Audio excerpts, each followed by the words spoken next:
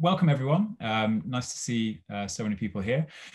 It's a great pleasure for me to introduce and chair today's speaker, who, well, this was one of the small benefits of COVID, if there are any, that we are doing our virtual seminar, and we obviously get to draw speakers from a much larger range than otherwise the IHR would be able to afford to do. So it's a great privilege to introduce Professor Eric Goldberg, who today is coming to us from his home, I think, in Cambridge, Massachusetts. So Eric is an associate professor of history at MIT. Many of us will know him from his excellent book on Louis the German, Struggle for Empire, which was a much needed fresh look at the Eastern Frankish Kingdom in the 9th century. Eric has a new book which has just come out. Sorry, I actually didn't look at the date. It's either just come out or it's about to come out. Is it, Eric? And his new book is called In the Manner of the Franks: Hunting, Kingship, and Masculinity in Early Medieval Europe. And Eric has been kind enough to share with us a flyer, which I think Alice is going to pop into the chat box now, so everybody should be able to see that. And yeah, I can see it now. And on that, Eric has shared a 20% discount and some other information about the book, which has been published by University of Pennsylvania Press. And we all look forward to having a look at that. Unfortunately, I don't have a copy yet, but do very much look forward to reading that soon. So Eric's paper today I don't think necessarily pertains to hunting, but perhaps there's a bit of hunting in there, perhaps, I'm not sure, but it comes out of a new project that Eric's working on the later Carolingians and the Vikings. Eric is working on a new translation of the text in question that he's going to be talking about, which is the Annals of Saint-Vaast. And I think you said, Eric, that you were going to be publishing this along with some other sources from the period, which sounds very exciting and much needed. So the paper title is Eric's paper's title is slightly changed, I think, from what we had originally. But I've got here that it's Eyewitness to the End of the Carolingian Empire: Author, Argument, and Audience in the Annals of Saint-Vaast. And just to let everyone know, just before we get started, what will happen with questions is we'll have Eric's paper, and after the paper, the chat box will open. And so the way we'll do Q&A is basically, if you want to ask a question in the chat box, just say either your name, or you can write raise hand or I have a question, that kind of thing. I'll keep an eye on it, and I'll keep an order of sort of what I see in there. Yeah, this will be the easiest way. I think we're not able to use the raise hand feature because of the number of people in here. So I think that would be the easiest way for us to do Q&A at the end. So without further ado, Eric, if I can hand over to you. Thank you. Hi, everybody. Thanks for coming. Thanks to Alice Rio for inviting me to speak at the earlier Middle Ages seminar at the University of London. And thanks to Ed Roberts for that really nice introduction. It's a real honor to be speaking to you this afternoon and talking about a project I've recently begun about the late Carolingians. So I look forward to hearing your questions and comments afterward. I'm going to share my screen now.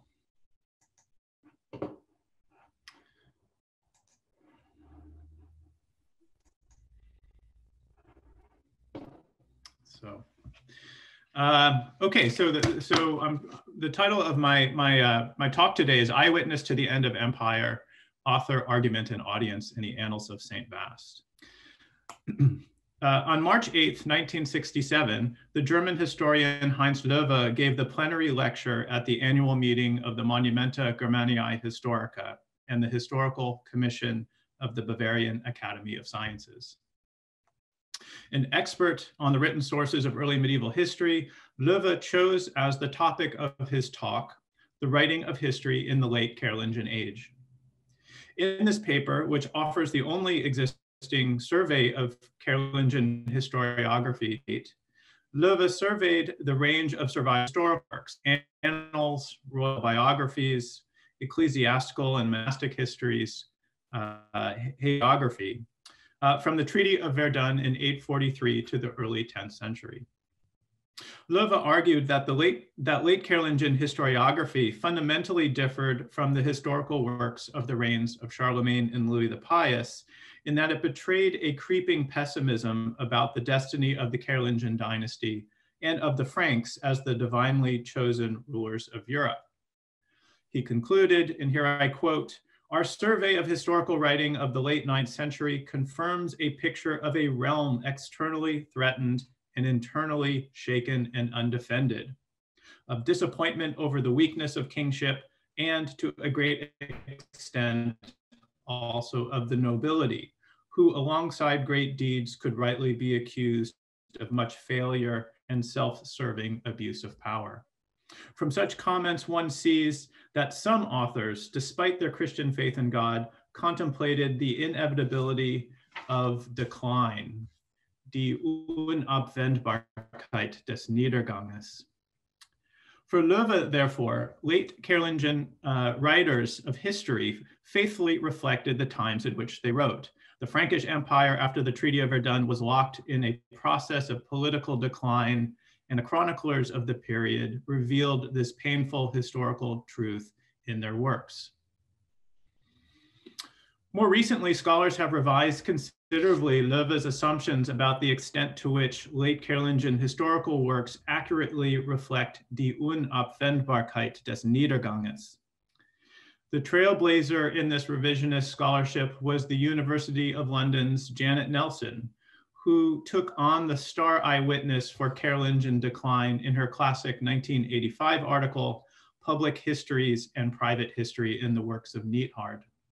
In this landmark publication, Nelson demonstrated how Neathard's 4 books of histories, which dramatically recounted the Carolingian Civil War after Louis the Pious's death, was deeply influenced by Neathard's own traumatic experiences.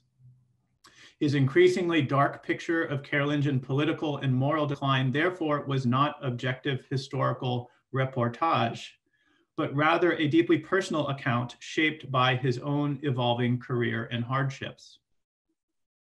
Inspired by Nelson's work, historians have penned similar studies of other late Carolingian authors.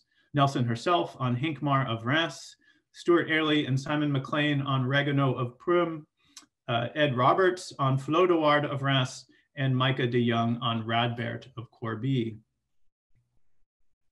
While not denying that late Carolingian Europe experienced important political transformations, these scholars demonstrate how the specific circumstances under which authors wrote deeply shaped how they recounted past events. Modern historians, therefore, cannot simply mine late Carolingian chronicles for historical facts without taking into account authorial intentions and preoccupations. At the same time, this scholarship calls our attention to the fact that these authors wrote for reading publics of literate lay people, men and women, as well as churchmen, and sought to influence them through their historical narratives.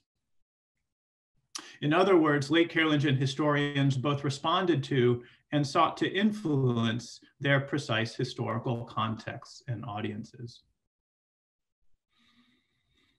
In my talk today, I would like to attempt a similar approach to a vital yet relatively neglected late Carolingian chronicle, the Annales Vedastini, or the Annals of Saint-Vaast. Spanning the years from 874 to 900, the Annals of Saint-Vaast provides one of the very few eyewitness accounts to the last decades of the 9th century and the momentous breakup of the Carolingian Empire in the year 888.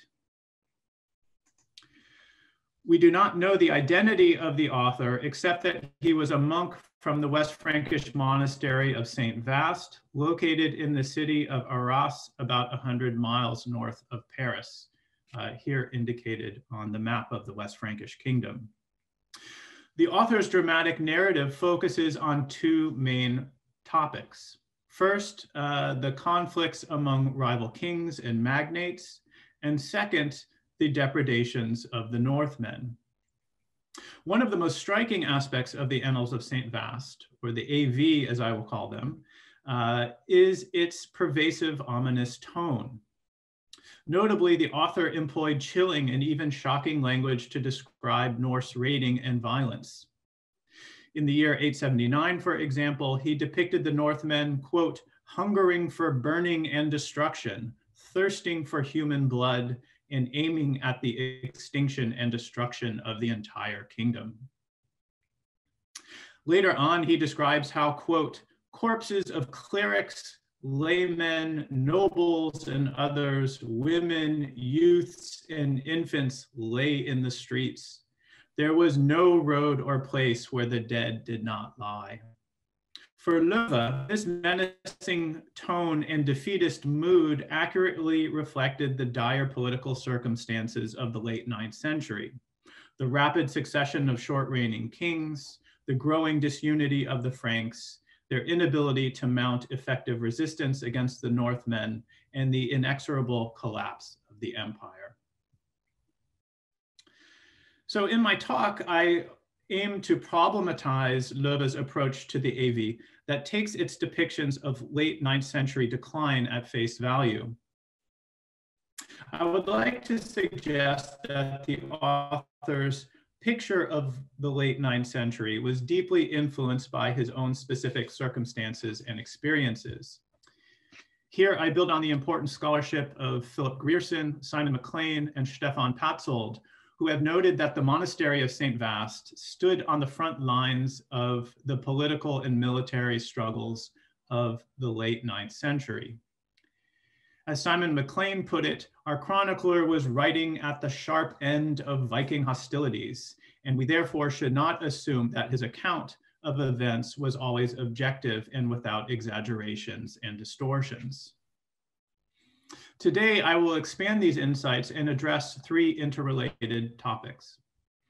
First, I will discuss what we know about the identity of the author and the unusual political circumstances of his monastery.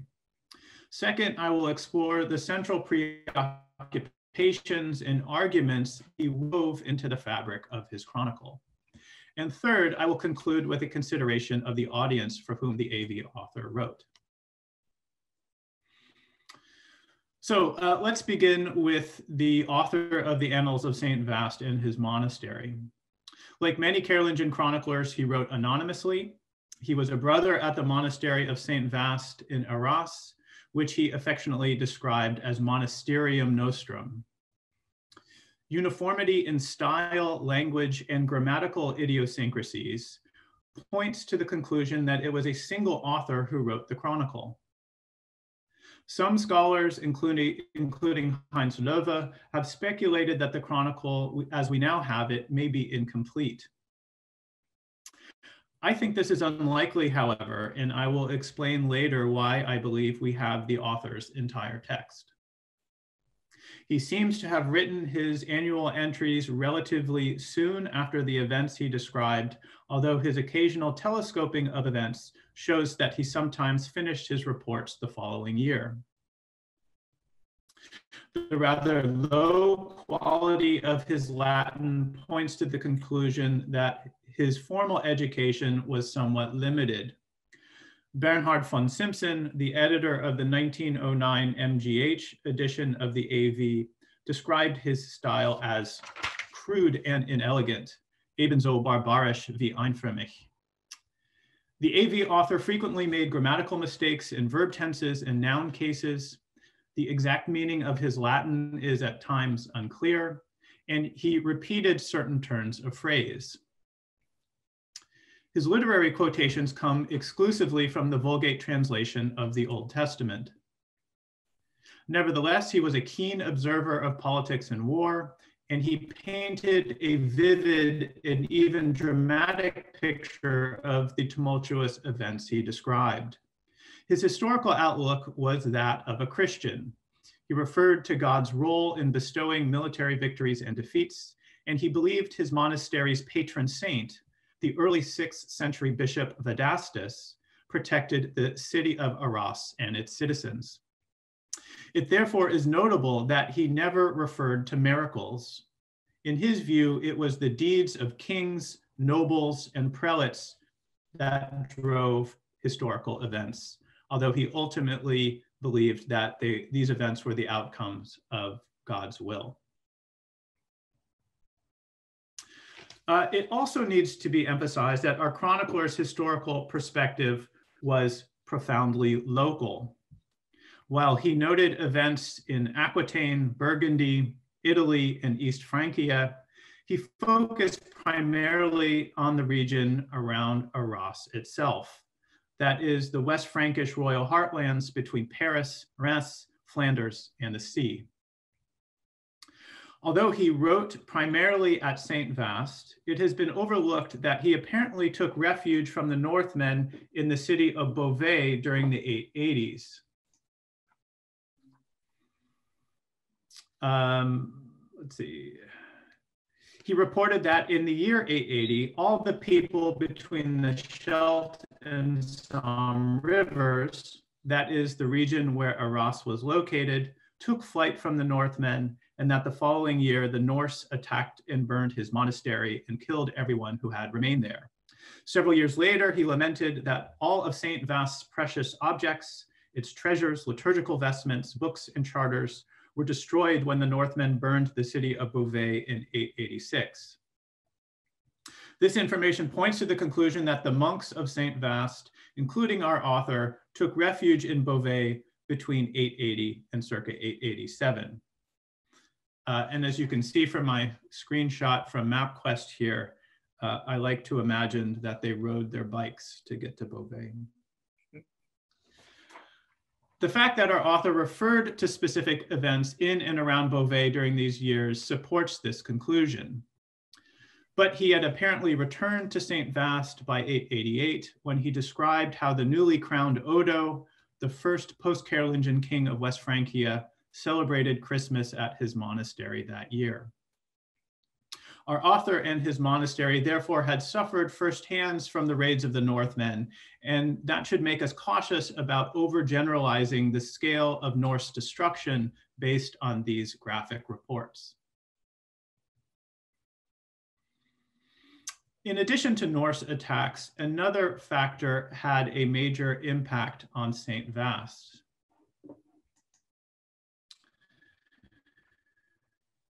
Since 843, the monastery had often been ruled by lay abbots and used as a bargaining chip in the ongoing power struggles between West Frankish and Lotharingian kings.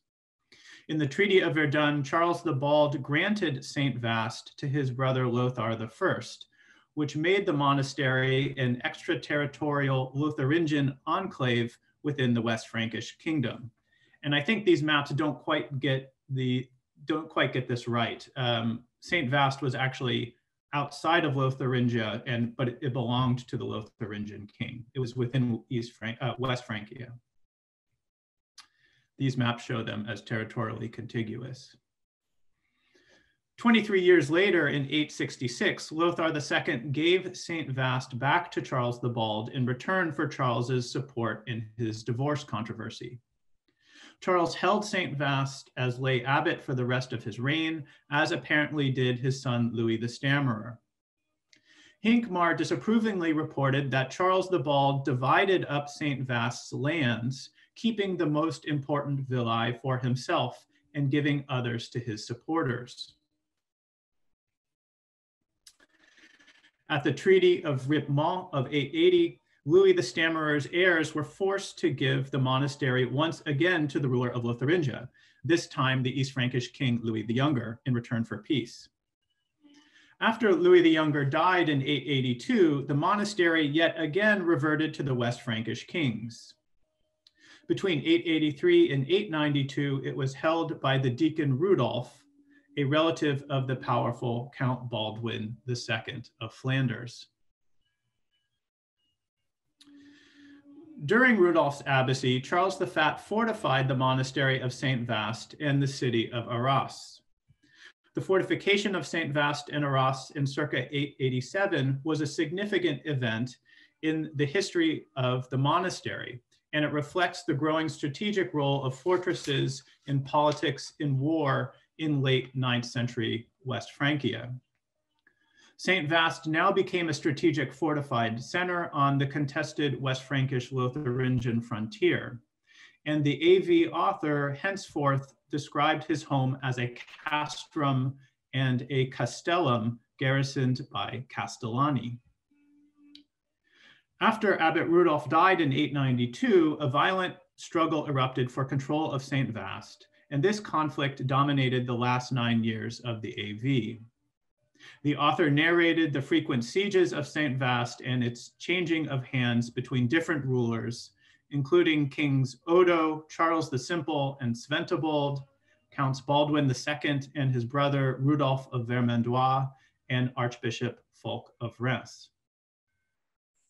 Indeed, the chronicle concludes in the year 900 with the shocking murder of Archbishop Fulk by a vassal of Baldwin's amid this ongoing conflict over Saint-Vaast. In short, our historian was anything but a disinterested and objective observer. He was a monk whose monastery had suffered greatly at the hands of both Northmen and rival kings and magnates. The Annals of Saint-Vaast reflect the very personal concerns, experiences, and hardships of its author.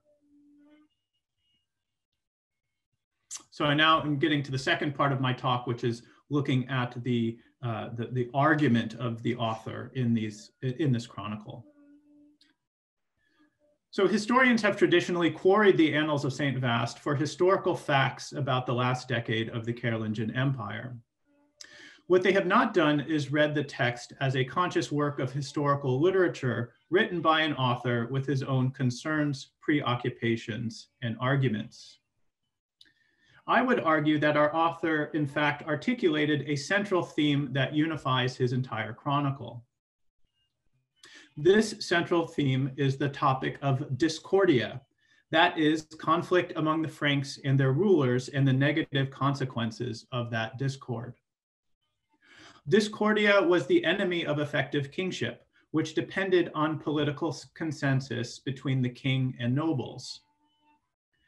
As Horst Lösslein put it in his important recent study of the period, quote, successful kingship depended on the ruler's ability to integrate the nobles into a process of collaboration, to mediate between their and his own interests, and to create consensus. To appreciate this central theme of discordia, we need to consider for a moment the important question of when our author actually began writing. Years ago, Reinhold Rau pointed out that the author based the first 5 years of the chronicle, that is the entries for the year 874 through 878, on the contemporary Annals of Saint Bertin, which was written by Archbishop Hincmar of Reims. And I will return to this question of how the AV author might have obtained a copy of Hincmar's Annals of Saint Bertin at the end of my talk. In any event, the fact that our author based his first 5 years, that is 874 through 878, on the Annals of Saint Bertin is important because it points to the conclusion that he did not begin writing the AV until 879. When his annual entries become original. In other words, he apparently began writing his chronicle in 879 and at some point backdated it to 874 by summarizing events he found in Hincmar's chronicle. The realization that the Annals of Saint-Vaast monk began writing his chronicle in 879 is highly significant because two key political events happened that year.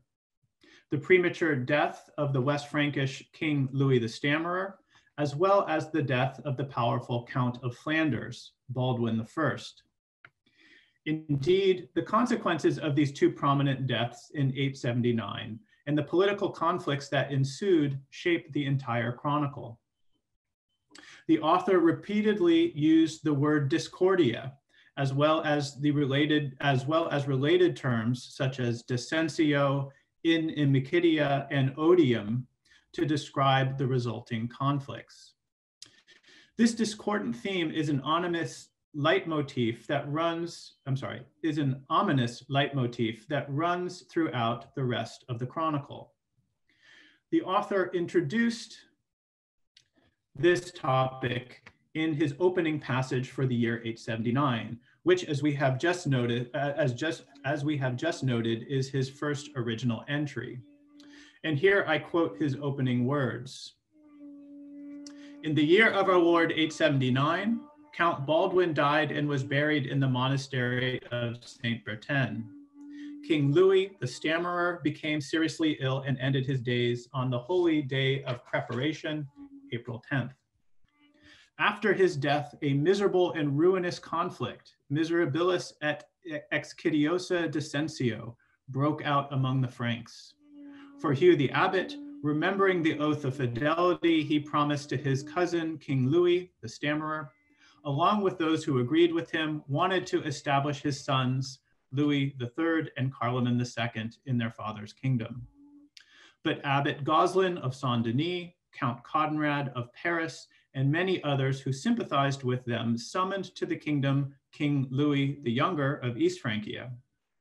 While they were fighting among themselves inter se discordantes, the Northmen located across the ocean heard of their conflict, eorum audientes discordiam, and sailed over the sea with an infinite multitude. So here the author articulated the central theme of his entire chronicle, that it was the discordia among the Franks and their kings that caused both the political turmoil of the late 9th century as well as the invasions of the Northmen. Especially noteworthy is the causal relationship he postulated, that it was the news of the Franks' conflicts, eorum audientes discordiam, that brought the Northmen from England and Scandinavia to the continent. In our author's eyes, therefore, Frankish discord and the breakdown of political consensus, in our author's eyes, therefore, Frankish discord and the breakdown of political consensus were the ultimate causes of the destructive Norse raids. The arrival of the Northmen in Francia brought about a practice that our author repeatedly condemned, and that is the payment of tribute. Throughout the work, he criticized kings and bishops who paid tribute to different bands of Northmen in return for their departure. In an important 1999 article, Simon Copeland argued that tribute payments, in fact, were an effective short-term strategy Frankish rulers employed to deal with Norse armies. While I find Copeland's arguments persuasive, our Saint-Vaast monk adamantly did not. He argued against the payment of tribute repeatedly, and he did so for two main reasons. First, he believed that tribute payments showed a reprehensible lack of courage and faith in God on the part of the Franks. And second, the tribute, which often amounted to thousands of pounds of silver, was partially raised from churches and monasteries, including Saint-Vaast. The AV author believed that such plundering of churches, spoliatio ecclesiarum, offended God, who in turn punished the Franks by allowing further Norse victories.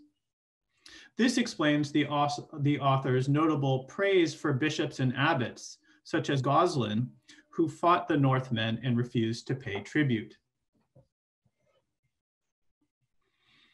In contrast, the author repeatedly presented the payment of tribute as the proximate event before the deaths of rulers.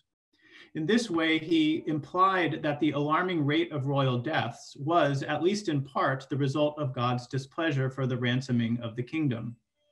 For example, he described Charles the Fat's payment of tribute in 887 to the Paris Vikings as a truly wretched plan, concilium nimis miserum, that precipitated the final breakup of the empire. Immediately after reporting Charles's payment of tribute, he added, quote, "Seeing that the emperor's strength for ruling the empire was weak, the East Franks cast him out of the kingdom and placed his nephew Arnulf on the throne of the kingdom. It is said that Charles, after losing his empire, was strangled by his own men. The Northmen, in their usual way, ravaged all the places up the Meuse River and in part of Burgundy. End quote. In the eyes of the AV author, therefore, discordia among the Franks led to a catastrophic downward spiral. Norse invasions, payment of tribute, divine anger, more Norse destruction, premature royal deaths, and ultimately the breakup of the empire itself. This central focus on discordia and its dire consequences dominates the remainder of the author's narrative. It therefore provides the backdrop for his account of the reign of Odo, who ruled the West Frankish kingdom from 888 to 898. Odo was the leader of the powerful Frankish Robertian family, the ancestors of the Capetians, and he became the first post-Carolingian king of West Francia after Charles the Fat's death. Immediately after describing Odo's coronation, the AV author identified the three leaders of the discordia against him: Archbishop Fulk of Reims, Count Baldwin II of Flanders, and Abbot Rudolf of Saint-Vaast. The identification of Rudolf as one of the leaders of this conflict, primi huius discordiae, is significant because this is the Saint-Vaast author's first mention of his own abbot. Rudolf was a deacon, a member of the Frankish Unraking family, the son of Eberhard of Friuli, and between 883 and 892, he held the abbacy of Saint-Vaast as well as of Saint-Bertin and Cizouan. While by identifying Rudolf as one of the leaders of discord, the chronicler impugned his own abbot, which suggests that the monks of his monastery were divided in their political loyalties. He went on to narrate how Odo's opponents in 893 crowned the 13-year-old Charles the Simple, the last remaining grandson of Charles the Bald, as counter-king. In the words of our author, they elevated the young Charles to the throne to spread animosity and hatred, in imicitia et odium, against King Odo. This long tale of discord and hatred culminates in the very last entry of the chronicle, which describes the events of the year 900. Odo had died 2 years earlier, and on his deathbed, he named Charles the Simple as his heir.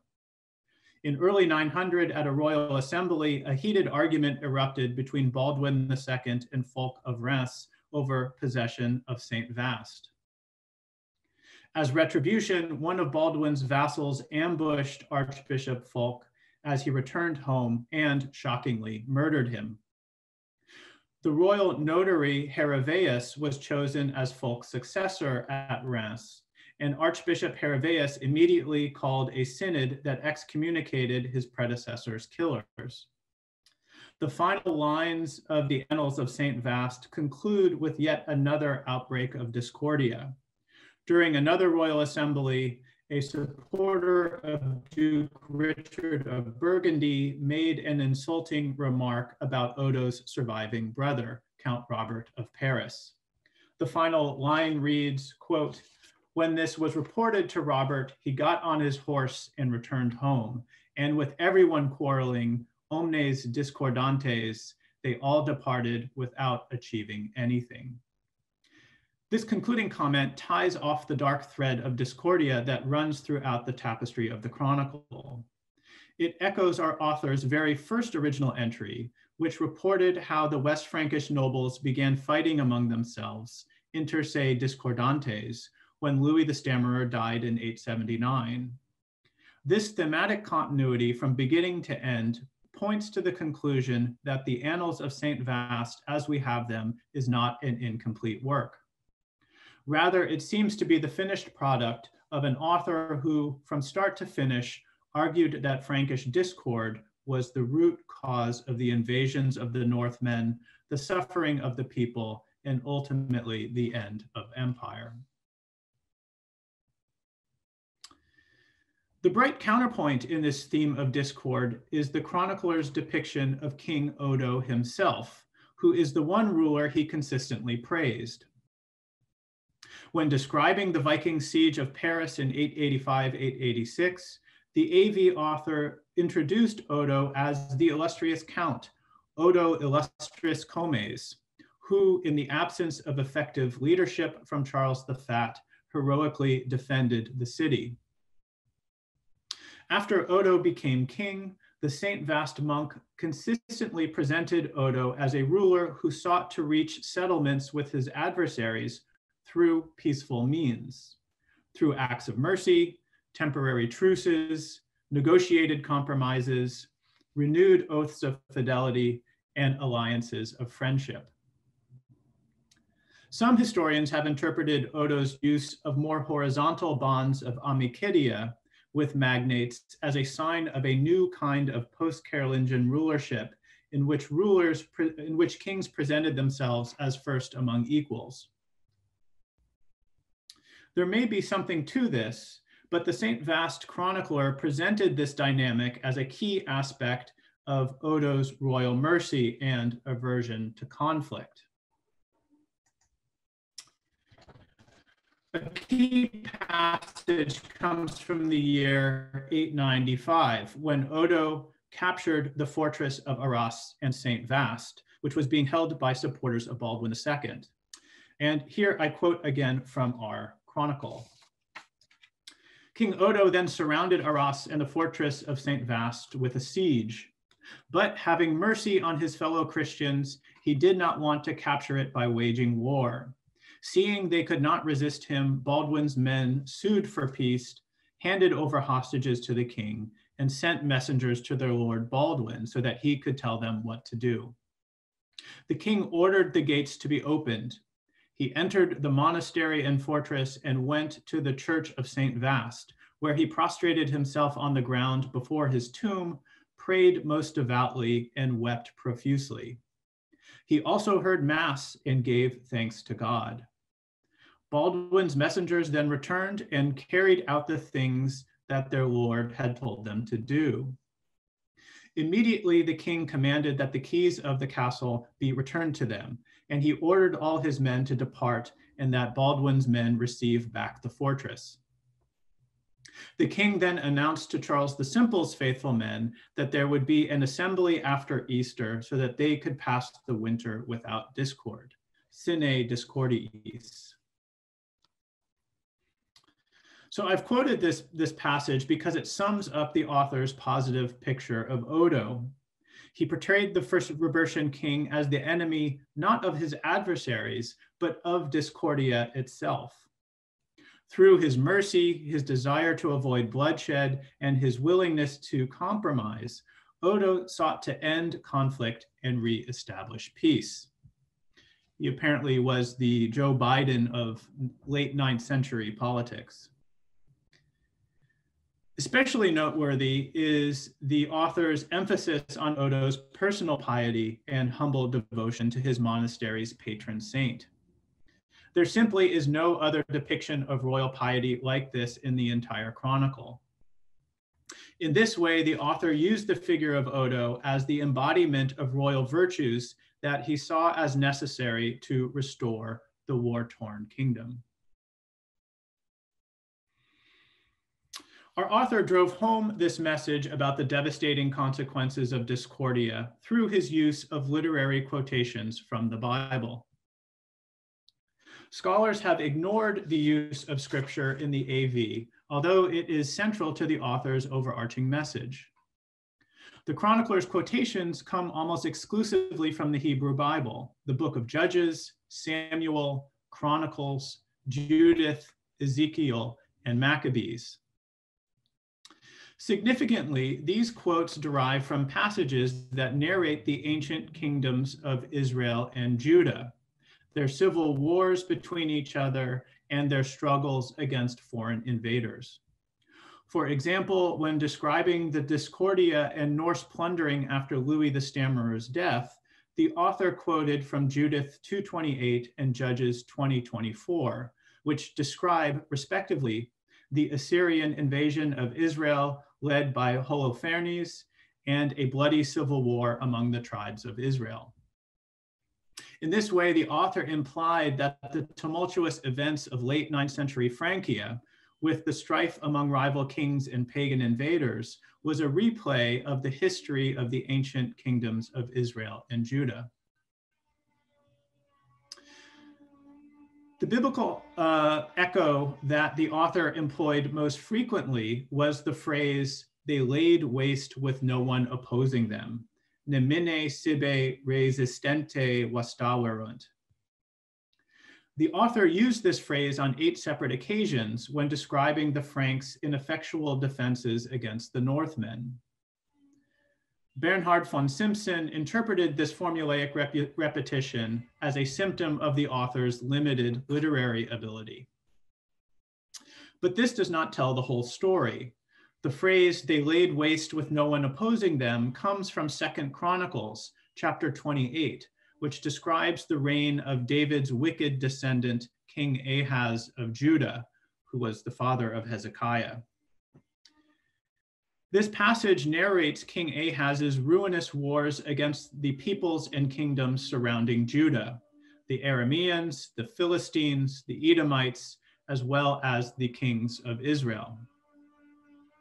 Notably, Ahaz sought an alliance with the Assyrian king Tilgath-Pileser III, but this strategy backfired and the Assyrian ruler invaded Judah.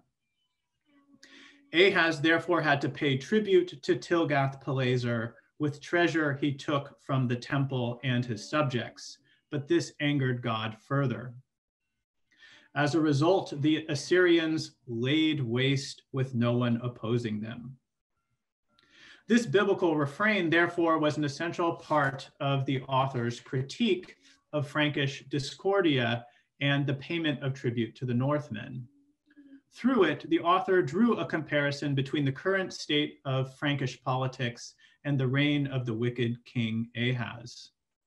The lesson was that the Franks needed to end their conflicts, honor God, and cease paying tribute to restore peace and divine favor. So I now come to the third and final section of my talk, where I want to address the question of audience of the Annals of Saint-Vaast.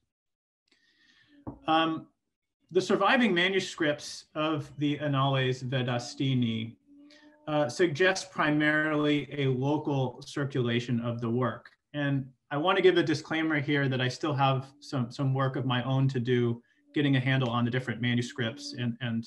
So this is a preliminary assessment of the manuscripts. But the two earliest are two 10th century copies that are today in the Bibliothèque Royale in Brussels. One manuscript 3108 probably was copied at Saint-Vaast itself, and the other manuscript 3109 was copied either at Saint-Vaast or at Saint-Bertin nearby. Moreover, in the early 11th century, the AV was copied wholesale into two later historical works. The first one was a universal chronicle known as the Chronicon Vedastinum that was composed at Saint-Vaast. And the second is the Annales Lobienses, written at the Lotharingian monastery of Labs. Based on the manuscript transmission, therefore, it seems that the AV reached an audience primarily in northern Francia, in Arras itself, as well as in nearby Saint-Bertin and Labs. The text of the AV contains further clues about audience. To begin, it is clear that the author assumed an informed political audience, since he seldom explained the identities of the individuals he mentioned. The fact that the author the fact that the author referred to Saint-Vaast as Monasterium Nostrum and focused on events in and around it reveals that he saw his fellow monks as an important readership of his work. As already mentioned, he was critical of Abbot Rudolf, which suggests that there were different groups of monks with different loyalties within the cloister. Yet his audience almost certainly went beyond his monastery. For example, he vividly described the conflict that broke out in the city of Arras when Abbot Rudolf died in 892. He identified different political actors within the city at that moment, including the military garrison, the Castellani, the local Count Edgefrid, who was loyal to King Odo, as well as a supporter of Baldwin II named Everbert, whom he criticized as extremely crafty, nimis versutissimus. Such passages reveal that the fortified city of Arras contained different socioeconomic and political groups, including soldiers, citizens, monks, nobles, and supporters of different political factions. Our author probably hoped that some of these people would read his work. His simple Latin style would have been accessible to a wide range of readers and listeners. The ending of the Annals of Saint-Vaast may give us a final clue about another possible audience. As we have seen, the final entry described the elevation of Heraclius as the successor of Archbishop Fulk of Reims. Before his elevation, Heraclius had served as a notary at the courts of Odo and Charles the Simple. He was a member of the powerful Unraking family, and his influential relatives included Saint-Vaast's own former abbot Rudolf, as well as the local Count Hucbald of Saint-Vaast, who had been one of Odo's chief supporters. As a well-connected member of the royal court and a relative of Abbot Rudolf, it is likely that Heraclius visited the monastery of Saint-Vaast and perhaps even knew the AV author personally.